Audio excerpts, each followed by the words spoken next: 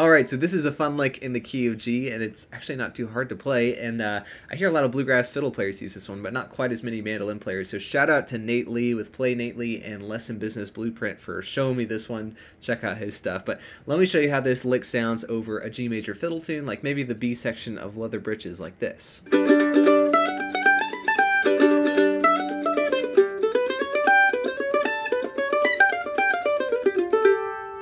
I think about this lick being based around the G major chop chord, and what we're doing is we're starting with the index finger on the 2nd fret of the A string and walking up chromatically to your ring finger on the 5th fret. And that phrase just basically repeats 3 times, but we're adding an extra note on the E string after each to create this ascending line. And there you go, sounds like this. So try this out. Be sure to tag me over on Instagram and I'll reshare it in my story. I'd love to hear you.